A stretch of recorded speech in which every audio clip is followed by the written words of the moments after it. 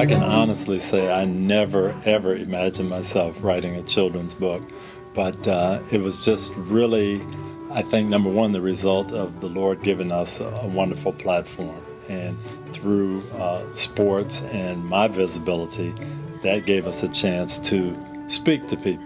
And one of our passions was speaking to young people. And so writing children's books became something that we thought, this could really work and this could be a good idea.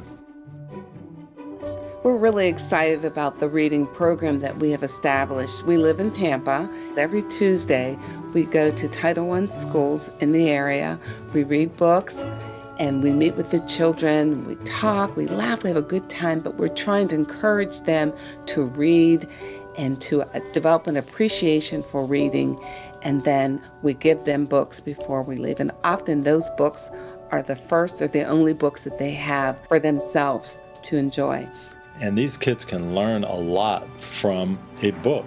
And we'd like to have something with a message. So as we started writing ours, that's what we thought about. What can we get across that's going to be important, that's going to help kids for the rest of their life? So every one of our books, we do try to have a character trait that we talk about, that we emphasize. And hopefully by reading the book, that child can say, you know, one of these days I want to put that into practice in my life. And we also wanted to introduce diverse characters. Many of the books that I read growing up tend to have characters that I might not be able to relate to. So it was an opportunity now to introduce diverse characters that we felt would be necessary to tell our story. In our story, Maria finds courage. Our main character, Maria, lacks the courage and the ability to try something new. The coaches encourage her to get out and try soccer. She ends up loving it, but with the support of the coaches, she's able to accomplish and overcome her fears of trying a new sport. Austin Plays Fair is about a flag football team. And of course, the boys all want to be good. They want to win. They're excited about practicing. But the season starts out a little rough. They're not winning. Then they get a suggestion from one of the players. Here's a way that we can help our team win, but it's not exactly fair. Austin has to decide, is winning the most important thing, or is doing my best and being honest and playing fair? And they learn that winning isn't as important as your integrity and doing the right things.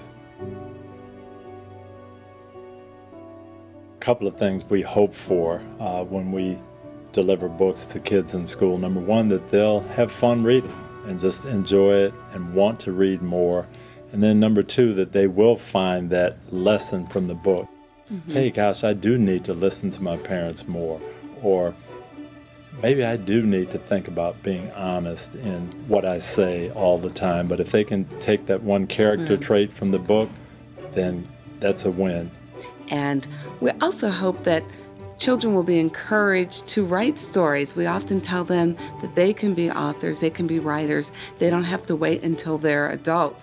They can begin telling their stories, sharing their life experiences now. So we encourage them to journal, to write stories, and then pass them on to other friends and students. And they've been inspired by that.